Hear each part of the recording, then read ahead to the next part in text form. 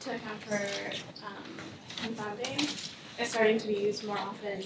And so you said that you're not sure what the implications are, I think, when there are unmeasured confounders. And so I was just wondering if you've done like any work towards like maybe doing simulations to assess the impact of unmeasured. So no, I haven't, and we don't even have that.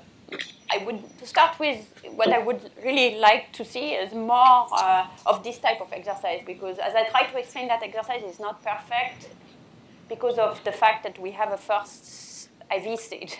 I would really like to be able to see more experiments where it's pretty clear that the experiment is, well, if I could randomly assign education and not just the cost of education, if I could randomly assign D in our case compared to the machine learning estimate of D. And even that, there are not that many. And I think we need to see more to try to understand even what's the landscape of the bias that remains in different settings, in different institutions. Otherwise, I think it's hard to do the exercise you are thinking about without having a sense of the bias that might remain.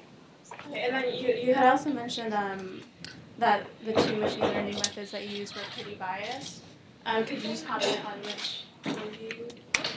So it really doesn't matter. So really what we are trying to do in this exercise is to say, since the tools keep moving, so we typically in a lot of exercises we tried lasso,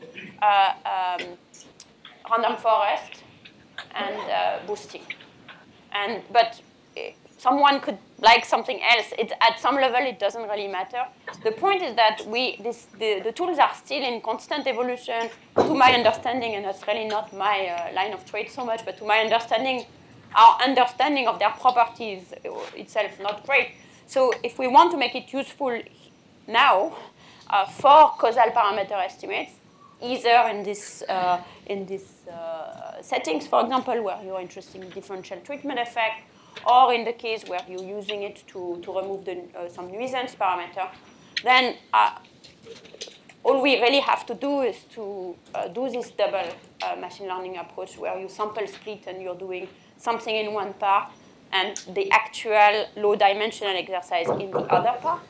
And then the method and how good it is at some level doesn't even really matter on the left side. I mean, presumably, the better it is, the more precise it's going to be. But you can live with a ton of bias and overfitting on one side as long as you're trying to fit a low-dimensional parameter on the other side.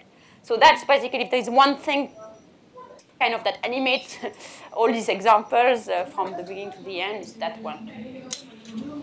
And you can project it onto other things than the best linear thing. For example, in the example I just quoted at the end, what we are trying to predict is the probability that you would be employed anyway, even in the absence of the program. And that's the one. That is the low dimensional parameter. That is the low dimensional parameter that is then plugged into the other side.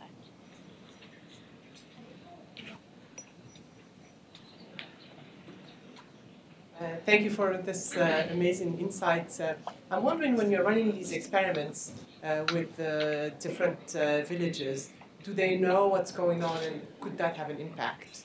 That they know I'm not getting this great program and somebody else is? Well, in a lot of cases, these programs are happening in a sort of a phase-in way. So, for example, in the microcredit program, that organization was already existing in these regions, and they were progressively expanding at the edges. So, in a way, the people who are treated and people who are controlled were already left out from the first expansion, and they probably had some confused sense that at some point it's going to come to them. And the order in which that happened was maybe they didn't fully understand where it was coming from. Depending on experiments, people are more or less aware of being part of an actual experiment. They're always aware that data is collected on them because we ask them if we can collect data on them. But when you work with partners like that, you're sort of following their expansion. So they might not be aware that that it's coming and when exactly it's coming. They would know that it's coming at some point. So there might be some anticipation that way. There was one question. Yeah. That's the last question. Hi, Professor Duflo. I used to be RA at BNBR, so I have more like a high-level question about machine learning and economics. So I know economic researchers are looking for causal effect, which is not very easy to be found from machine learning algorithms.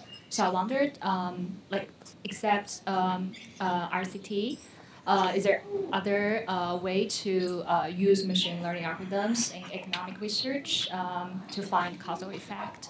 Well, I tried to give you one, which is that idea of let's zero in on the causal effect and then use the machine learning to remove the rest, which is, in a sense, a very conventional way to think in economics, which is there is one thing we're interested in, and then there are the control variables, and apply with those modern methods applied to that very classical way of thinking. So that's one way. There might be others, but that seems to be the very natural,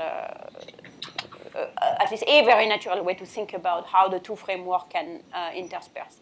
And again, the other thing is where, okay, you admit that machine learning is for prediction, but that one thing that it can predict is differential causal effect across groups.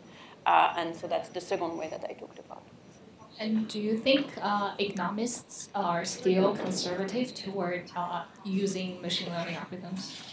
I don't know if conservative is the word. I think a lot of people are interested. First of all, some people become interested in prediction as well. Even for policy, sometimes what you need is a prediction, it's not the causal effect. So then you want to use tools that are good for prediction. So I don't know that economists are particularly conservative vis-à-vis these tools. It seems to me that it's more the opposite. Everybody and their sister are trying to use machine learning tools without having any understanding of what they do and won't do. I think it's more this way than that way. So eventually it will all converge towards something sensible in the next few years. Thank you very much.